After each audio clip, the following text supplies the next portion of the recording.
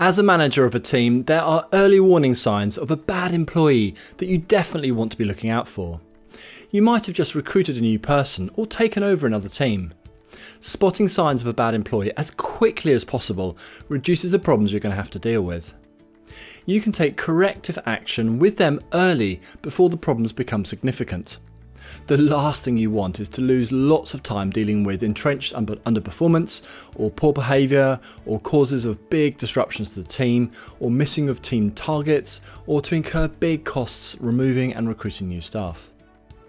The early warning signs of a problem employee that I look out for, which in my experience are big red flags, are firstly lack of openness, secondly lack of self-honesty and self-awareness, third refusal to accept or action corrective feedback, and then fourth poor communication skills. I will explain exactly what to look out for and why it is so important for each of these. Towards the end, I also touch on 8 further signs that are commonly seen as signs of a bad employee. If you're seeing any of these 8 warning signs for poor employees, the problems have progressed and you definitely want to take action.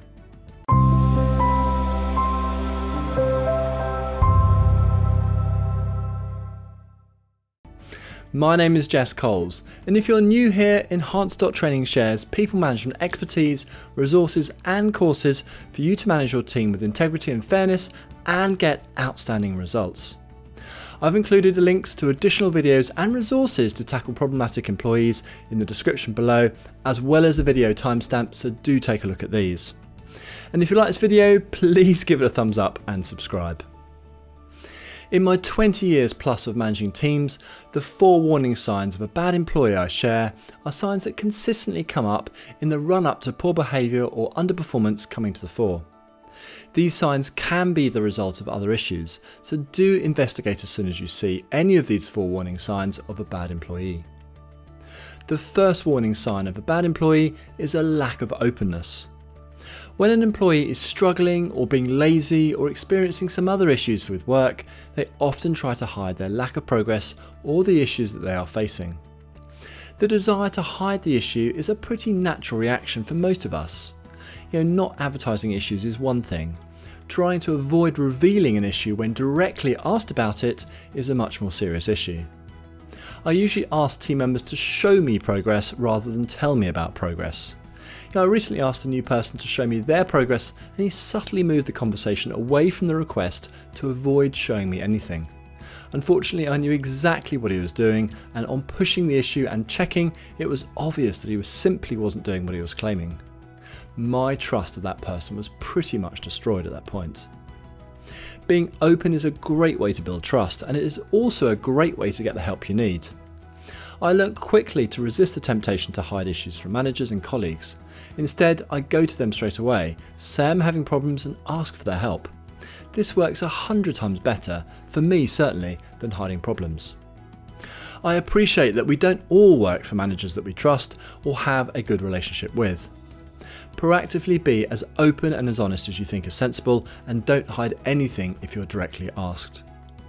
And as a manager, always keep a careful eye out for any employee that appears to be trying to avoid being open about what they are doing. When you see this, 9 times out of 10, there are issues that are causing them to hide what they're doing. The second warning sign of a bad employee is a lack of self-honesty and self-awareness. If an employee is not willing to accept they have a problem, then they are unlikely to learn or change what they're doing. I have had employees, when confronted with concrete proof of underperformance, sit there and deny there is a problem. Most situations are not this extreme. Instead, you often get a list of excuses.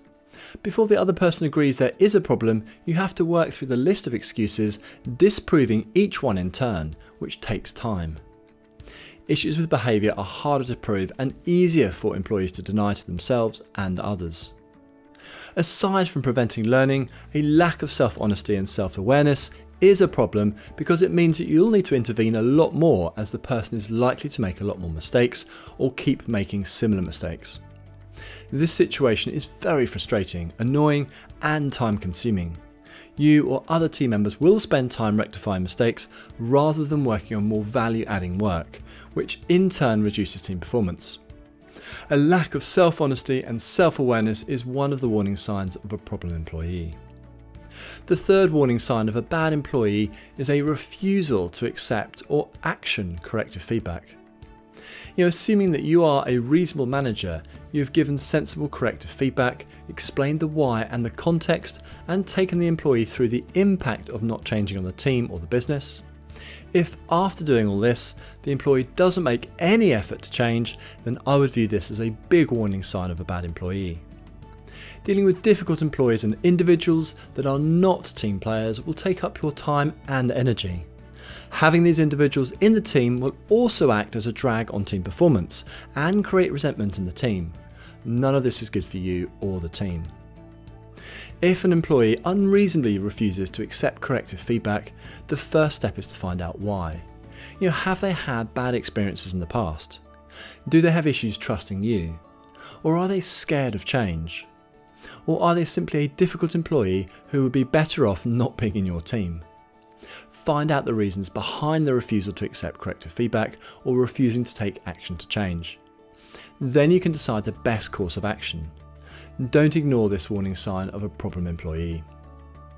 The fourth warning sign of a bad employee is poor communication skills. The ability to communicate impacts everything a team does. The better and clearer the communication, the easier it is to work as a team and hit team targets. The better the teamwork, the better the results the team produces. Communication covers so many areas, some being, firstly, the ability to convey information clearly and in an easy to follow way. Secondly, it could be setting expectations. Third, building good personal and professional relationships. Fourth, listening skills. Fifth, persuasion skills. Sixth, giving honest feedback. There is a long list. When an employee does not communicate with you as a manager or with their team members, it becomes a lot harder to work with that person or rely on them. When an employee is not very good at communicating, you are much more likely to have issues with conflict between team members, misunderstandings, confusion, and poor expectation management, all of which lead to higher tensions and lower team performance. Poor communication has a very direct and detrimental impact on team performance. Employees that are weak communicators are less likely to perform. Poor communication skills is one of the warning signs of bad employees. Take action to find out what the underlying issues are and help them improve or move them out of your team. And as promised, here are 8 more commonly recognised signs of a bad employee. I expect that you've come across many of these signs. When one or more of these signs are present, I would start corrective action with the employee pretty quickly.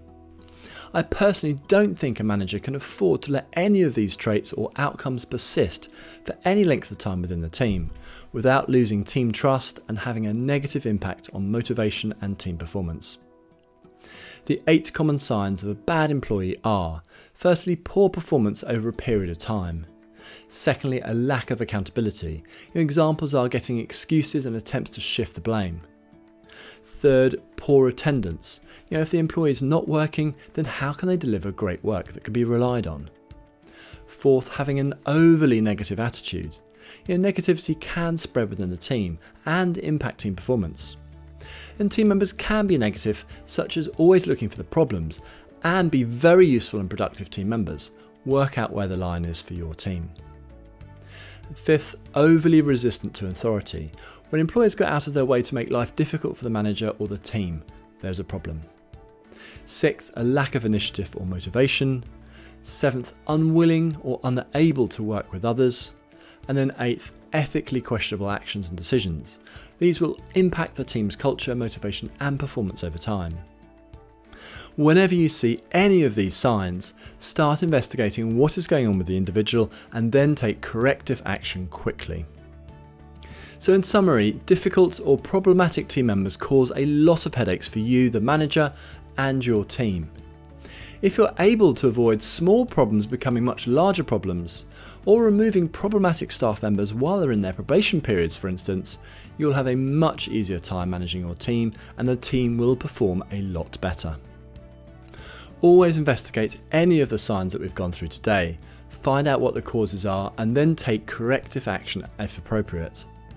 The 4 early warning signs of a bad employee I look out for are: firstly, a lack of openness. Secondly, a lack of self-honesty and self-awareness. Third, refusal to accept or action corrective feedback. And then fourth, poor communication skills. And the 8 more common signs of a bad employee are, firstly, poor performance. Secondly, lack of accountability, poor attendance, having an overly negative attitude, overly resistance to authority. And then 6th, a lack of initiative or motivation. 7th, unable or unwilling to work with others. And then 8th, ethically questionable actions and decisions.